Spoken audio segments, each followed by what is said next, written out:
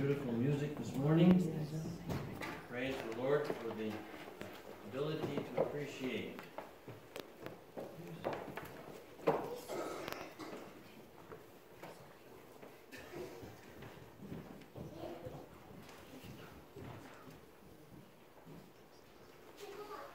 We'll be reading from Acts chapter 19, the first 20 verses. That much is correct on this slide. I would invite you in honor of God's Word. Please stand with me as we read this text together. Acts chapter 19, verses 1 through 20. We'll read it together in unison. If you happen to have a Pew Bible, make sure it's the King James Version if you want to be using the same words that we're using. Acts chapter 19, let's begin with the first verse. And it came to pass that while Apollos was at Corinth, Paul, having passed through the upper coast, came to Ephesus, and finding certain disciples, he said unto them, Have ye received the Holy Ghost since ye believed? And they said unto him, We have not so much as heard whether there be any Holy Ghost. And he said unto them, Unto what then were ye baptized? And they said, Unto John's baptism. Then said Paul, John verily baptized with the baptism of repentance, saying unto the people that they should believe on him that should come after him, that is, on Christ Jesus. When they heard this, they were baptized in the name of the Lord Jesus. And when Paul had laid his hands upon them, the Holy Ghost came on them, and they spake with tongues and prophesied. And all the men were about 12.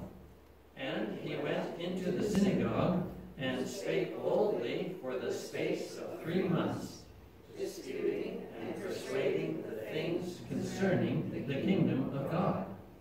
But when divers were hardened, and believed not, but spake evil of that way before the multitude, he departed from them, and separated the disciples, disputing daily in the school of one Tyrannus. And this continued by the space of 2 years, so that all they which dwelt in Asia heard the word of the Lord Jesus, both Jews and Greeks. And God wrought special miracles by the hands of Paul, so that from his body were brought unto the sick handkerchiefs or aprons, and the diseases departed from them, and the evil spirits went out of them. Then certain of the vagabond Jews, exorcists, took upon them to call over them which had evil spirits the name of the Lord Jesus, saying, We adjure you by Jesus whom Paul preacheth. And there were 7 sons of one Sceva, a Jew, and chief of the priests, which did so. And the evil spirit answered and said, Jesus I know, and Paul I know, but who are ye? And the man in whom the evil spirit was leapt on them, and overcame them, and prevailed against them, so that they fled out of that house naked and wounded. And this was known to all the Jews and Greeks, also dwelling at Ephesus, and fear fell on them all, and the name of the Lord Jesus was magnified. And many that believed came and confessed and showed their deeds. Many of them also which used curious arts brought their books together and burned them before all men. And they counted the price of them, and found it 50,000 pieces of silver. So mightily grew the word of God and prevailed. Let's pray. Our God in heaven, we thank you for your word, and we thank you that your word prevails regardless of what man wishes to do to it or with it. We thank you, God, for your Son, Jesus, who in His name we understand the full message of the gospel. We pray, God, that as we consider this text this morning, that you will cause us to grow in our understanding of our own faith and lead us to understand what it means to share the gospel message with others. In Jesus' name, amen. Thank you. You may be seated. In this message, I have it entitled True Believers, as we look at the book of Acts, chapter 19. We're looking at the first part of this chapter, and the remainder of the chapter falls out as a consequence of the first part of the chapter. But we're talking about true believers. And as we have alluded to the hymn that we just sang before we got into this message, the good old familiar Gaither tune, Jesus, Jesus, Jesus. There's just something about that name. Now, I understand the expression. It's an expression that says there's something of wonderment. There's some things about it that maybe we can't explain, but it's so wonderful. And it is powerful. And as we get into the text this morning, we're going to find some Jewish exorcists that thought that the name of Jesus was powerful. And they discovered just how powerful that name was. But to begin with, we come up against a circumstance in which Apollos, we had met Apollos in the previous chapters, Apollos had preached in Ephesus back in chapter 18. But Apollos was preaching, as we find out in this chapter in verse 25, that he was not preaching a full message. Why is that not looking like the right reference that I'm looking for? Chapter 18, 25. Chapter 18 and verse 25. Thank you. Apollos was preaching. Apollos was a diligent, accurate preacher. He was instructed in the way of the Lord and fervent in the Spirit, but he was preaching and teaching these things of the Lord, but knowing only the baptism of John. He had met Aquila and Priscilla, who had helped him understand more completely about faith in Jesus Christ. And then Apollos moved on. And now Paul comes to Ephesus, and he finds some disciples who were not fully up to date on the full message of the gospel. He found some disciples, and so what we're going to look at to begin with is we're going to look at a group of disciples that had repentance without faith.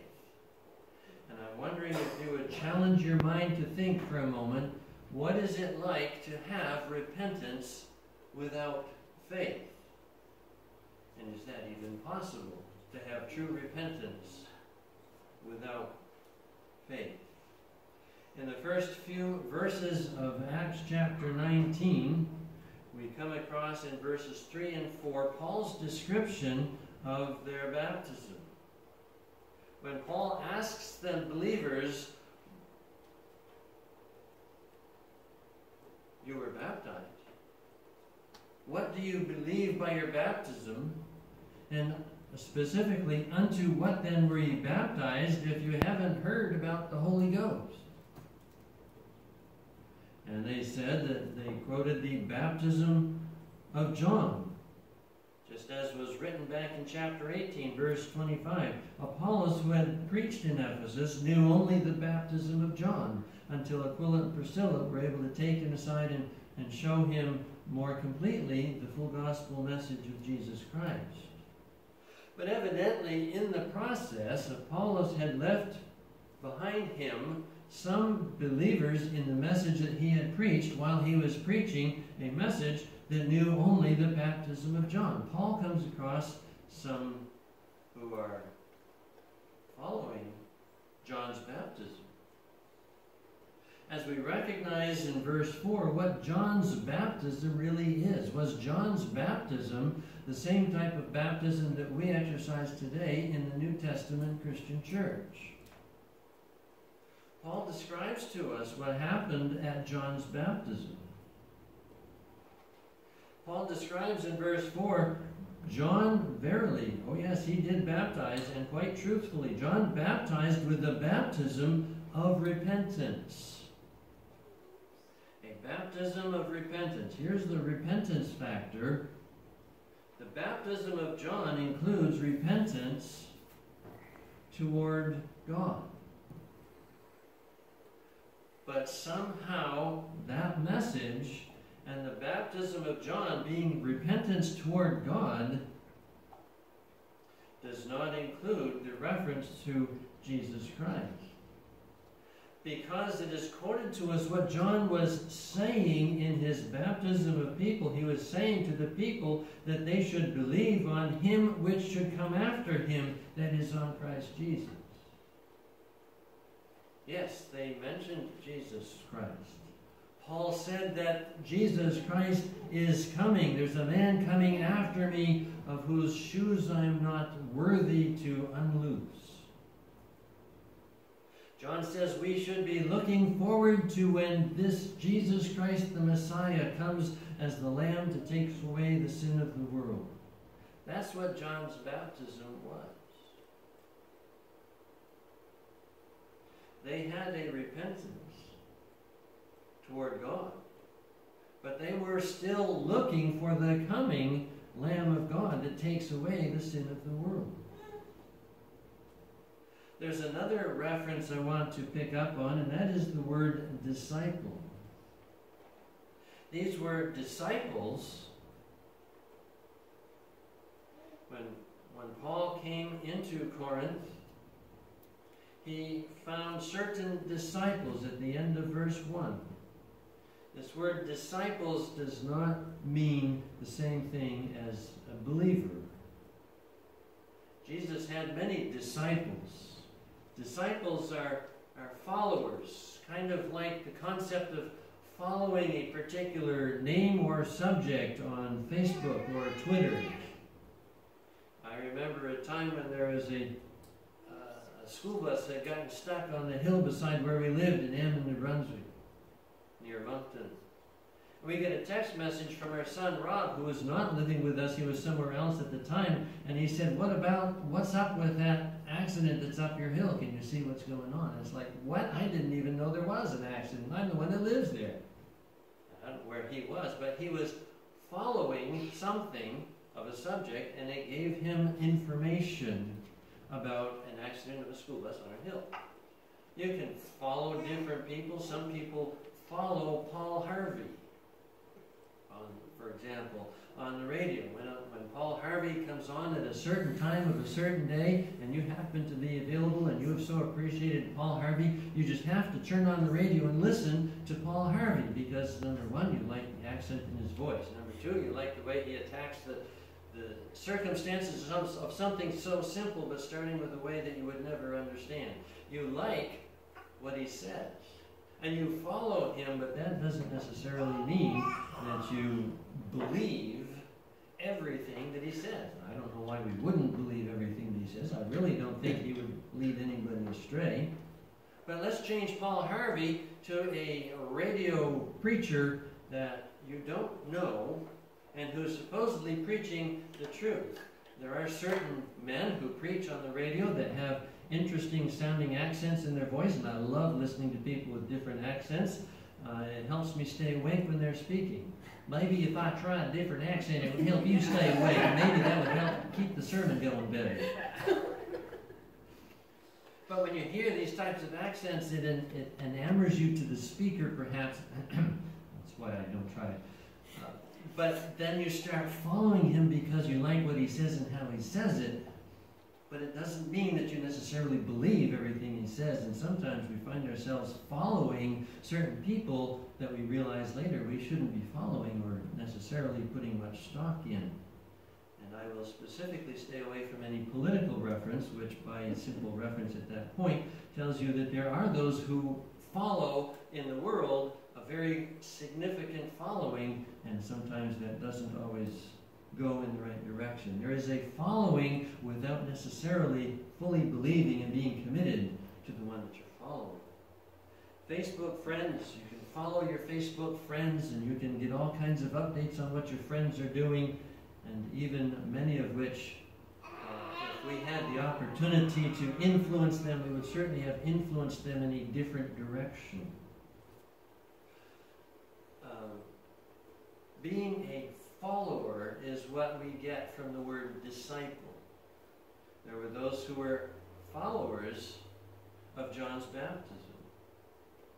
They may have been followers of the concept of looking for this Messiah, but they were not believers, as many of the disciples that followed Jesus ended up leaving following Jesus when the following became difficult.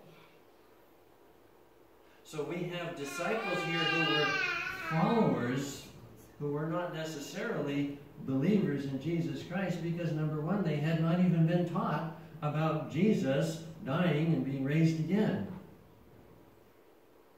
according to the message that knew only the baptism of John.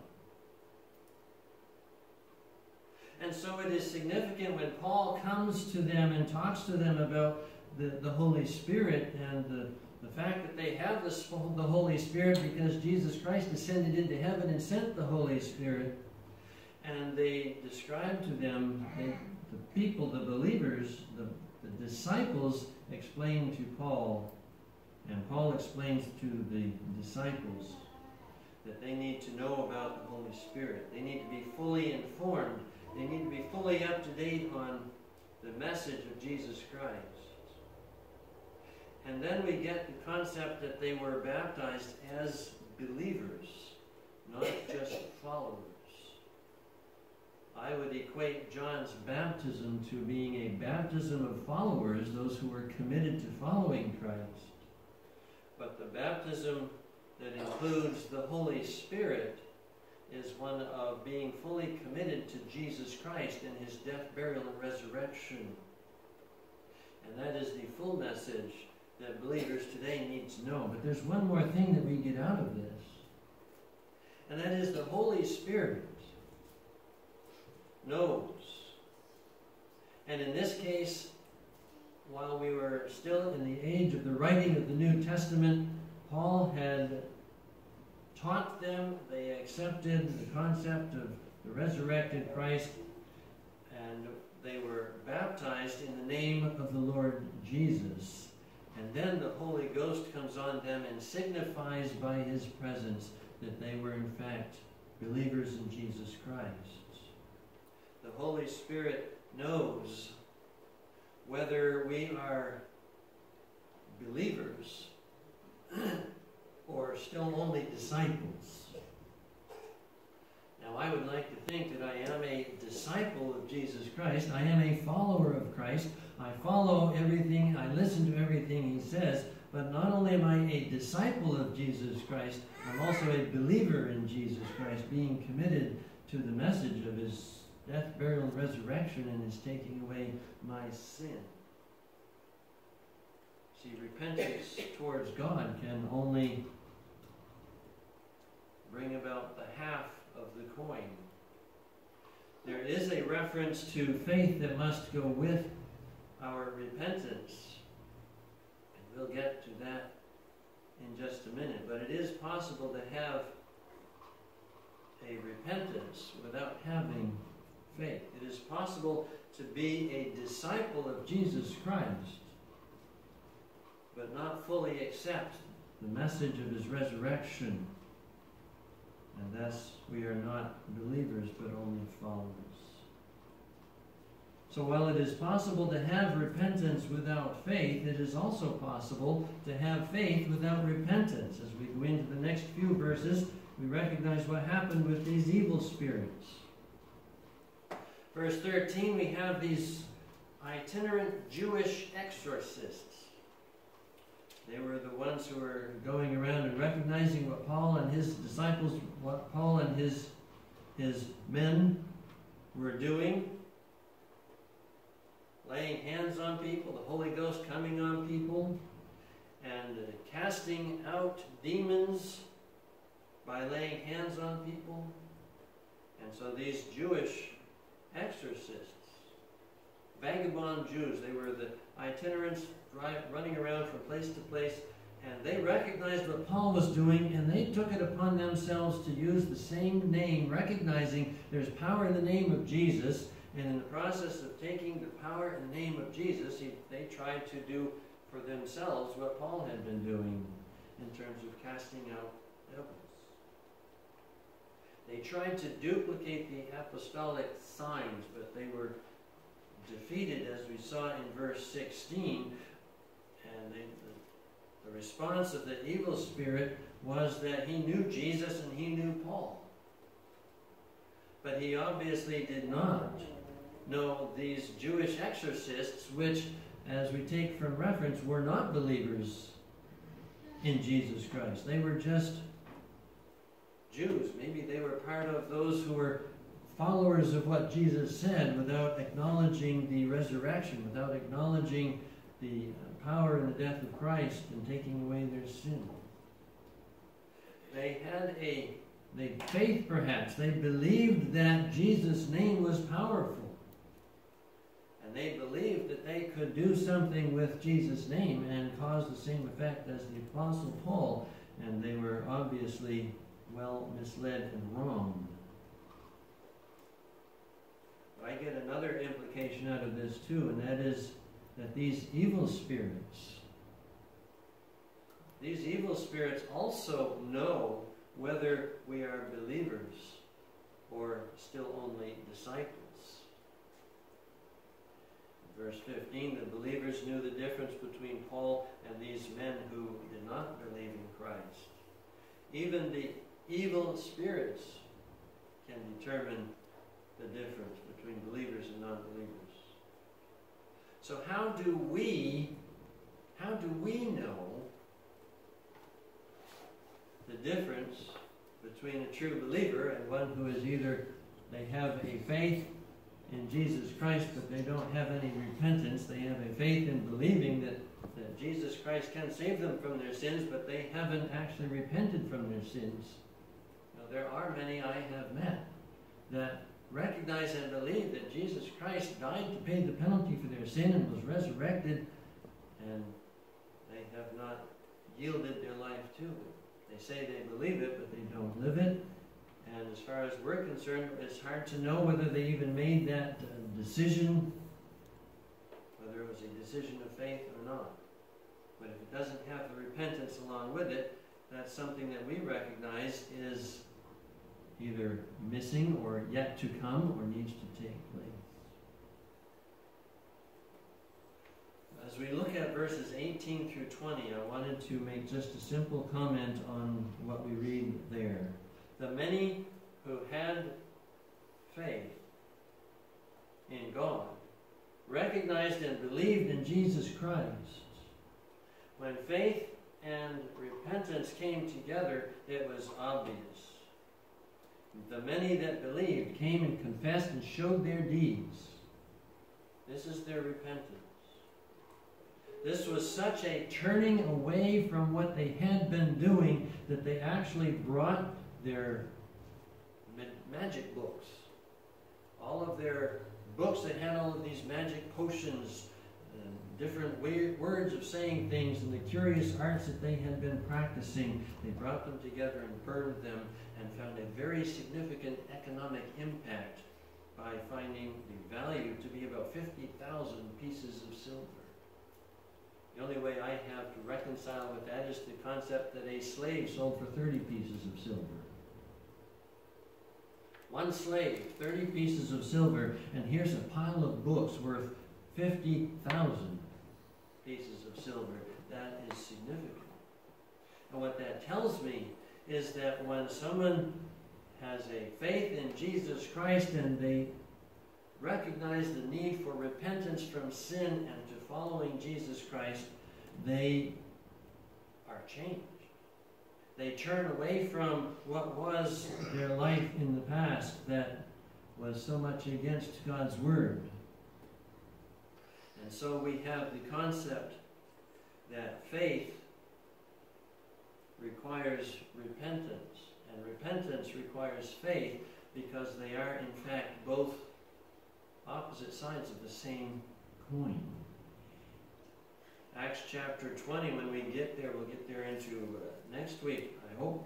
Acts chapter 20 and verse 21 has Paul testifying both to the Jews and also to the Greeks, repentance toward God and faith toward our Lord Jesus Christ. There's a reference to both repentance and faith together. Repentance toward God is that concept that John was preaching at his baptism. Repentance toward God also has to be combined with faith toward our Lord Jesus Christ. Hebrews chapter 6 and verse 1 says much the same thing. I'd like to read that as well as we come to our conclusion here. Hebrews chapter 6 and verse 1, having just gone through a description of many of the basic concepts of the faith, is now coming to a point of wanting to get into deeper doctrine. And so in Hebrews chapter 6 and verse 1, he starts out with, therefore, leaving the principles of the doctrine of Christ.